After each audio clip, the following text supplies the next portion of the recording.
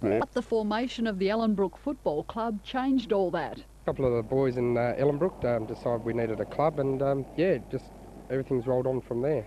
After deciding to form a team and play in Sunday's mercantile competition, 16 players were all Ellenbrook could muster for the first few matches, and they even won a couple of those. Next door neighbours, where there's one player, there's 3 or 4 players. That and a bit of advertising in the local shopping centre, and we've been out and about every week. We're in the local paper, so yeah, we're out there.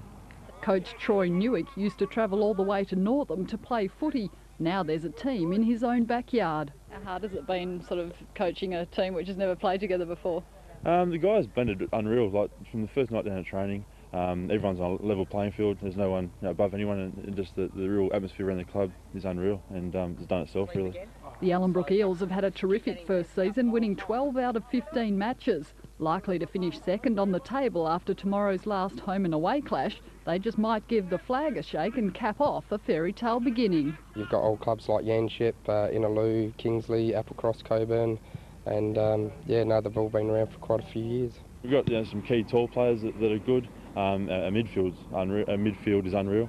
And basically, yeah, just a bunch of guys that really love playing football and out there looking after each other and having a good time. Just 1 year in the comp and already a successful footy club. Yeah, and they'll play in the final, so good luck to the boys. From everyone here at the Western Front. Coming up on the show, Des Headland reveals he loves the Eagles. Is that right? Paul Hazelby reveals that he loves the Dockers, and Matthew Pavlich. And Chris Conley, well, he'd just love a win. We hope you're enjoying the show here on the Western Front. In conclusion, Gary